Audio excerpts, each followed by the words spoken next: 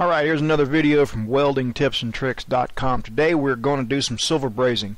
We've got to silver braze some copper washers to some stainless steel bolts, and also we're going to braze a carbon steel swivel foot to a little block of copper.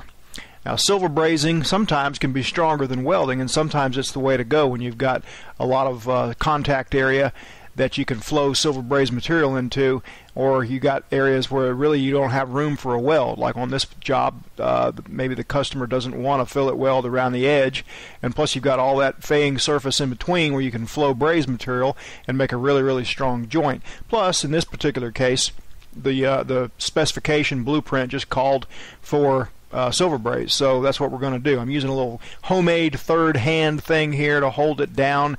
Just you can make those out of anything that have some weight to them. Bend a little gooseneck out of some round stock with a sharpened point on it. It's real handy for holding things. Alright, again, I've got to braze this copper washer to the head of this stainless steel bolt. And the way I'm going to do that, I have seen some demonstrations at welding shows of induction heating and induction brazing. And what's really cool is it uses a pre-placed ring of braze material, and with electromagnetic induction heats up the area really evenly. And watch this, how quickly and evenly it just melts it and flows that braze material into that collar joint. So with that in mind, before I get to that, I'm going to show you this other. They also had handheld induction heating tools. This one's hooked up to an inverter power source, and watch how quickly it heats up this round stock. Nothing flat, evenly heats it up, even underwater. I don't know when you'd ever want to do that, but it sure makes a good gee whiz bang demonstration for a salesman at a welding show. So again, watch this where he heats it up. Gonna let it cool a little bit here, and then nothing flat. The whole thing just heats up cherry red again. Crazy. But where that applies in brazing is it heats it up evenly instead of with a torch where you're using localized heating. You heat everything up evenly and you get a better joint. So what I'm going to do is I'm going to bend some pre-placed filler metal here. Now I'm using something comparable to a Easy Flow 35 or something like that from Harris. In this particular case, I'm not even sure what it was. It's just some silver braze that was unidentified, but I've used it before, and I know it melts at roughly 11 or 1200 degrees, and it works good with the white Harris Stay Silv flux. So for this application, I know it's not food service or anything. I'm not worried about cadmium. That is a concern for health reasons, as well as you can't use cadmium for any food service products. But this is just needs to be held in place, and silver brazing is the way to go. So I bent some pre-placed pieces of filler metal. Just get them close. They don't even have to touch on the end or anything. And I'm going to fit everything together like this, and then flux everything up.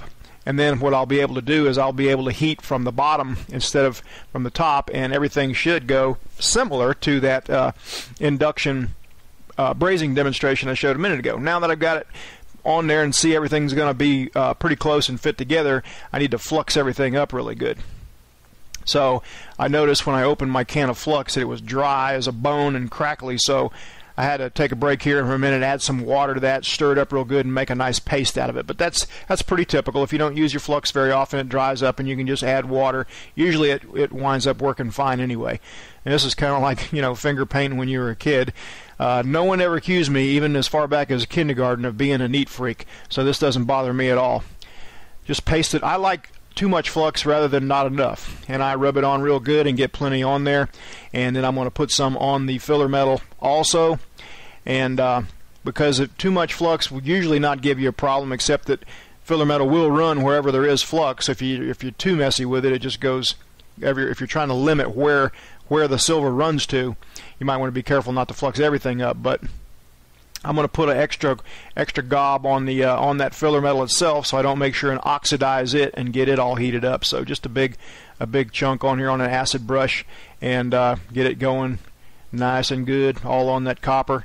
And also on this little swivel foot. This is a carbon steel swivel foot. It had some zinc coating on it. We skinned that off because we don't want any extra problems. I'm going to bend one for that too. And this is going to a copper block with a little recessed area in it. And I know that copper is going to take a lot more heat to heat up than that piece of carbon steel. So that's why I'm bending a ring here of filler metal. That way I can come from underneath with a torch, heat everything up nice and evenly, and just let that whole ring flow and wet in to that joint all at once instead of trying to feed it in like a by hand with a braze rod. You could do it that way also, but I'm just trying to duplicate that little demonstration I saw at a welding show one time. I thought it might be cool and see how that works. So get this all in place again with the pre-placed ring. Now, I didn't get this one that close, but that's going to be plenty of filler metal to do the job. So a little extra flux on the filler metal and all around where I don't want it to scale. I want it to protect it and keep that carbon steel from scaling. Plenty of flux. And then the only thing I had to use that for this demonstration, the only thing that was at the shop that day was a cutting torch. So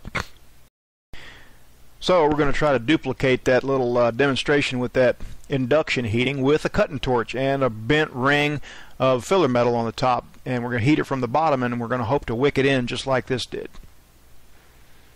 So with everything all fluxed up, all messy, I'm going to run that torch up underneath that copper because that's where the heat is going to be dissipated most quickly. And I'm just going to take my time heating that copper up first, and when that copper is hot, I know it's going to conduct heat pretty well into that carbon steel, so I'm focusing on the copper first. And I speed it up a little bit here so you don't have to watch all day. In a minute you can start to see that flux start to do its scouring action, start to get kind of bright different color under where the flux gets all clear and everything. And then I make sure to throw a little heat on that carbon because it's going to need a little bit. Now you can watch that piece of braze material. It's getting ready to melt. And there it goes. So it worked.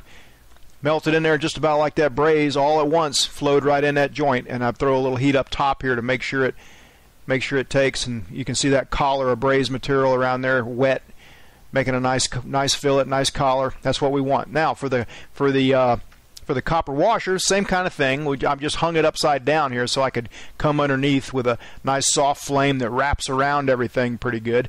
And again, I'm going to speed this up a little bit too. And you can watch the flux start to react and start to boil and get close to reacting temperature.